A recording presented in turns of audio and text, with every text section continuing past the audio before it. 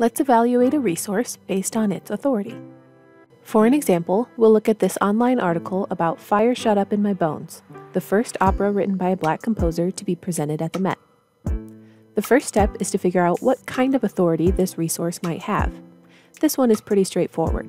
It's from the Associated Press, a general news website. It's relatively short, has lots of ads, and the writing is pretty straightforward and easy to read. So if it has authority, it's gotta be journalistic authority. Now we start asking questions. And first, some general questions.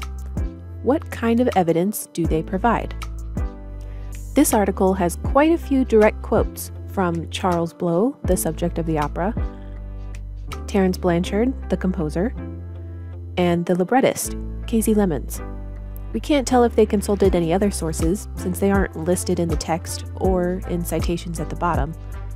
And it's good that they interviewed people so close to the opera, but it's still only 3 people, which is a little bit limiting.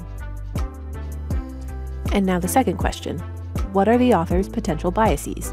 For that, we need to know who the author is. For news articles, you can usually find the author at the top. In this case, it's Mike Silverman. If I Google him, I can try and find more about him. Looks like he keeps his personal views pretty private.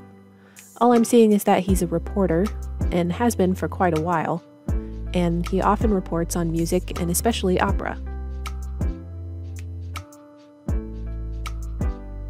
So unfortunately, we can't say too much about his biases, except that we can assume that he got paid for writing this article. So he would want it to be eye-catching and interesting to a broad audience. Now we ask specific questions for journalistic authority. First, what else has the author published and what was its quality? Mike Silverman has written a variety of articles on music and opera. Just to save time for this video, I can tell you they're all pretty decent articles as far as short, generic news articles go.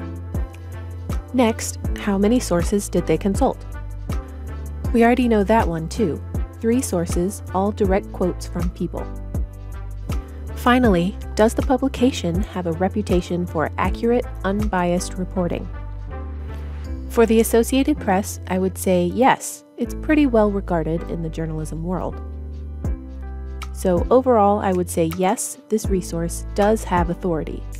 But since we know it's journalistic authority and only used a few sources, it's definitely an incomplete look.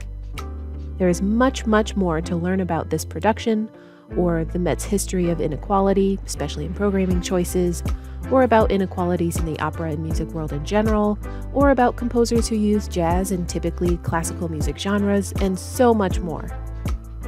So unless you just need a basic overview of the opera, you're most likely going to need to find many more resources, and many different types of resources from many different types of authority levels.